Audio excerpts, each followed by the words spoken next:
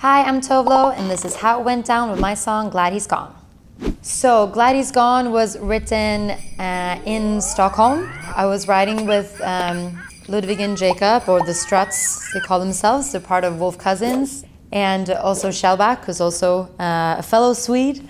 And we were working together in this studio in Stockholm that is in a basement. It has a big, beautiful recording room, and then like this kind of like studio production room where there's just like all these stones on the walls, and it's pretty dark and cozy. And it was during a full blizzard, so we were kind of snowed in there. It's really nice.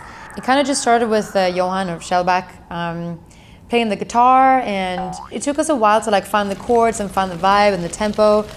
And then I just started kind of like singing this little melody and kind of like singing the Glad He's Gone phrase, kind of just without even thinking what that would mean. It kind of just came out, and we all started kind of talking about like what that would mean. Like it could be a murdery song, which would feel really dark and not really the point of it.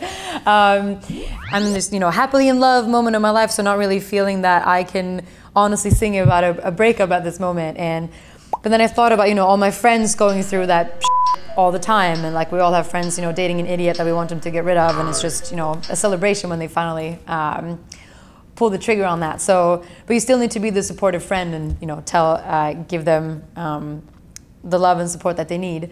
And we realized that as we're drinking, this kind of, Johan had this big thing about drinking really nice, very cold vodka, just completely straight up, because it doesn't give you a hangover. So we were kind of on glass 4 probably, when all the, only one dick, that's a bummer, all those lines started to kind of trickle in. We spent like a full couple of days just kind of perfecting melodies, and like it didn't take me that long to write the lyrics, because as soon as I kind of had the story and the visual in front of me, it was pretty quick. It was fun for me to use my voice in a different way, like less singing and more like more like focusing on telling the story, like what are you saying, instead of like hitting those notes. Yeah, I think we did like, I don't know, 1,000,000 takes of the chorus to get the right kind of gang vocal. The boys all went in there and sang it as well. And we all did this little kind of clap pattern on our bodies, trying to get that right. Took us about 1,000,000 takes as well, because it's hard to like sync each other up in that moment.